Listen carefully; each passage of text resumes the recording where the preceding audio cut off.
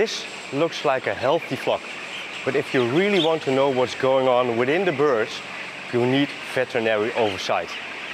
This is a service which is provided by GVP Emmen of Gerwin Bouwhuis, here in the Netherlands.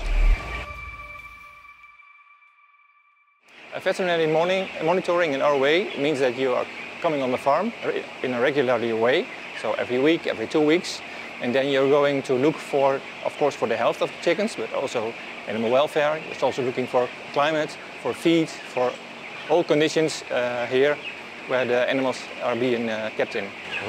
Why would a broiler farmer choose to have this service?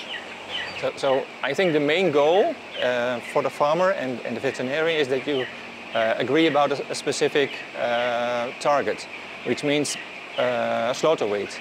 So you want to try that the chickens are growing according to a specific curve, not more, not less, not more, but especially according to this curve, growing to their slaughter weight. And this is the optimal growing curve, which is also a guarantee for, or almost a guarantee for a good feed conversion, which is quite important for broilers. I can imagine you want to ensure overall health of the flock, or even increase the health status of the flock. What tools do you use to ensure that? So what is very important is in the start the hygienic level on the farm, so they have to clean and disinfect the house very well. We can monitor this. Furthermore, you have to do with the quality of the day-old chickens, so we can check the day-old chickens for their health. Furthermore, they grow in an environment, so the climate should be optimal. We are also measuring several aspects of the climate. I can show you, for example, the device we use, for temperature, humidity, CO2, and so on. And furthermore, we also check for the feed and for the drink water quality. If necessary, we take samples and we can bring it to our lab, and our people from the lab can analyze several aspects to say, well, this is good, this is not good, and how to improve. How do you record the data and process it?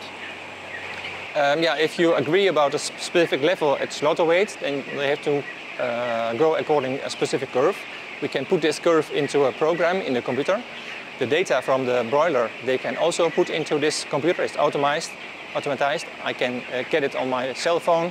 I can see it with a specific login. So the farmer has access to the system, and we have access to the same system, and then we can monitor every day what is the water intake, what is the water feed ratio, and so on. When you have results from a farm, how does the feedback look like to the farmer? So the monitoring on the farms is going to be translated to an advice to the farmer. We do it as we have been visiting a farm, so immediately by phone or by WhatsApp. If he has to do a specific thing accurately at that moment, we also bring some samples to our laboratory, and then we wait for the results, and the results will be published to the farmer by email or also by phone if it is more complicated.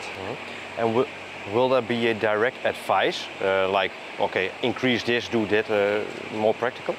There's different types of advice. We can advise the farmer to do something immediately because it needs help at the moment because there's something wrong at that moment. Sometimes you are aware of a problem which is seeing flock after flock.